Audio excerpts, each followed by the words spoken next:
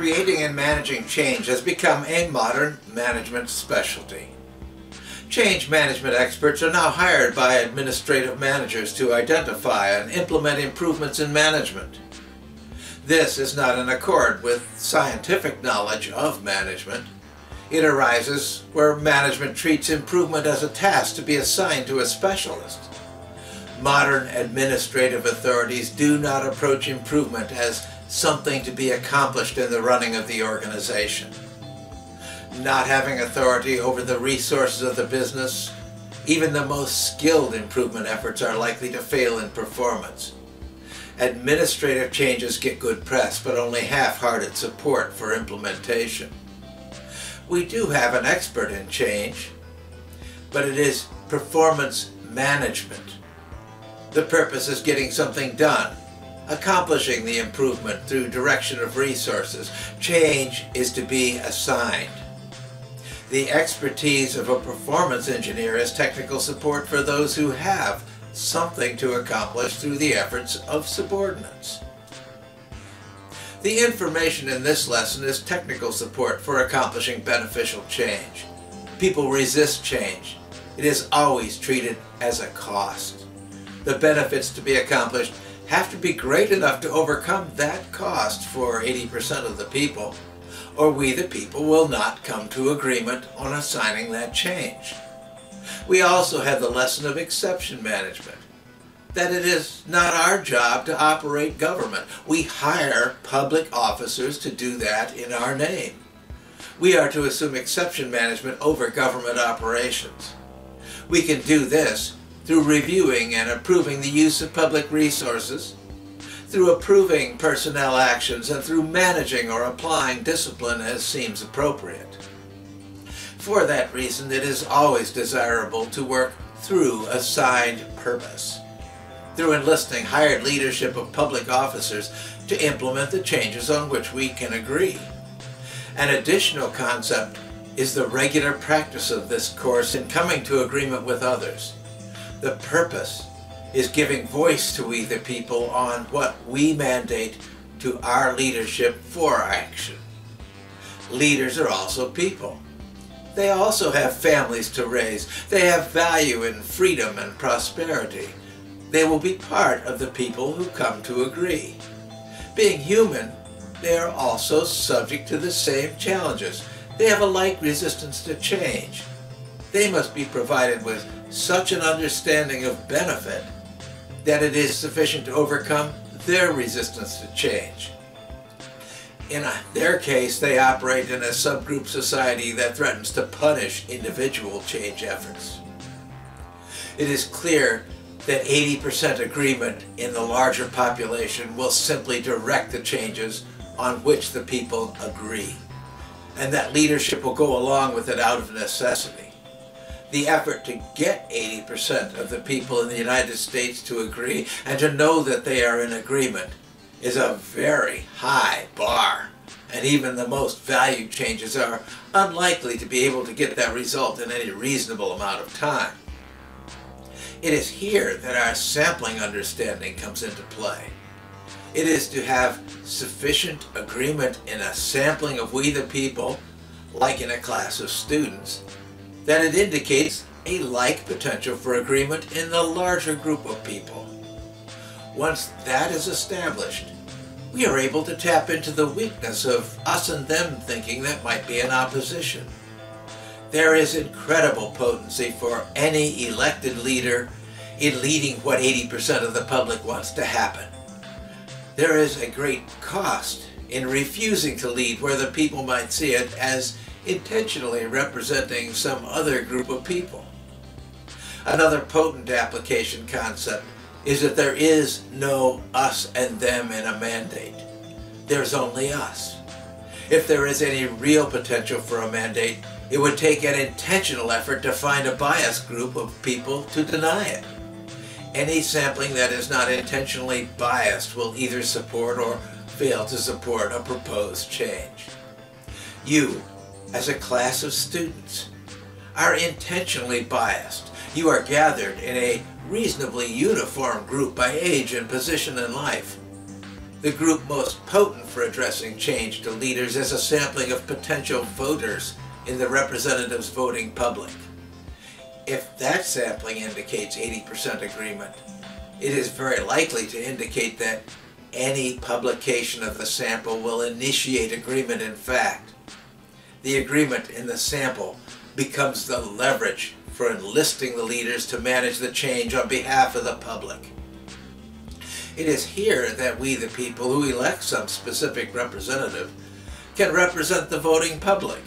It is, as to that sampling, greater representation than any elected officer is able to even claim to have as a basis for being in office. The citizens who have run the sample that indicate mandate have political power in representing the public. The public leader has to receive it or face the consequences of having his or her rejection published instead of his or her leadership. The public leader is to be enlisted to lead the change, noting that he has the support of the public in making that change. You, as the ones bringing it forward, are representing a public that is willing to take action to enlist and support the leader who answers to the voice of the public.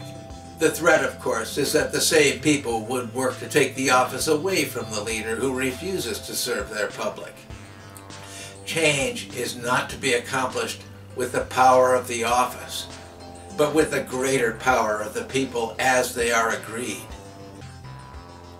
The true value for the leader that overcomes the social benefits of being part of the ruling elite is that the power is in the people in agreement, and it is absolute. Even other leaders will go along, accepting the leadership of the one who already has 80% public support. John and Sue develop a paper to convert their state's real property ownership management from regulations that people have to meet into services that the state provides to keep track of taxpayer responsibility. It would have the county officers record property transfers and issue deeds as a county service. They go into 3 neighborhoods and go door to door sampling the public with sufficient data to indicate potential mandate and carry this to Ellery, their state representative. What does Ellery do? There are already more than 100 households that know about this effort, and they consistently support making that change. Trying to lead this effort is not going to be well received by other leaders, but he does not have any reason to refuse. If he is able to enlist the public to active support, he can make it happen. Ellery will avoid any open refusal, but may try to delay it, minimizing what he has to do to keep the support that put him in office. John and Sue promised to publish his reaction, accepting or not, and his willingness to actively pursue the matter in accord with the sampling document. Ellery is in a bind. Leading this change will take a great deal of effort on his part. Then again, the cost of any refusal may well be loss of his public office and hostility among the people who could support him. Quite simply, the rule is that the officers who do things in the name of the public are not in charge of the public. They have to answer sooner or later to that same public. Sue and John have just initiated the change effort. This enlistment is a start, an effective assignment of responsibility for Ellery to lead the change. We can now address administrative public management over Ellery's change management effort. This is accomplished by establishing the management feedback to the public, by resourcing the effort, and by indicating a willingness to gather the public to handle any challenges that arise in implementing the will of the people. John notes to Ellery that the people will be willing to take an active role in seeing to what the people value. This includes things like talking to their families, friends, and neighbors to enlighten the rest of the public in the state to the changes and the public support it has. He has just provided a new level of access to the public, the ultimate source of all public authority, to help do what the public wants done. The question, Ellery, is what you need from your base to make this happen. Now Ellery is committing himself to the effort. He has to come up with some sort of plan or direction that he is indicating he will pursue. What is he to do? It is most likely that Ellery will start to negotiate with John and Sue. If this can be done, then I can do this. The result of such an effort is a plan of action, and John and Sue can identify things that should be published to Ellery's voting public to mark progress he is achieving and to enlist the active efforts of the public wherever needed. The result is a management plan for Ellery, and it is also an executive management plan for we the people. There is a lot of work for John and Sue, and they have promised to do more in support of Ellery's planned direction. Change is not easy, but it is possible. What sort of things can be so important to people that they are willing to support change action? This is part of the importance of publishing the sample agreement to the public, so that we the people are aware of our high level of agreement. That is information that the amount of work demanded will be shared by a wider public base. The change effort required of any one citizen is likely to be minor. Even as this is the empowerment of the people, it is minimizing the effort that has to be committed by both the leader and the individual citizen. We also have a source of potency in the almost universal damage that non-representative government has accomplished. As with Sue and John's situation, a government process of regulation so severe that you have to hire experts just to get public service provides a potent base for agreement. Government is to serve, and there is almost universal value in being served instead of being burdened. Spending on public institutions that deliver nothing to the public can be a point of agreement.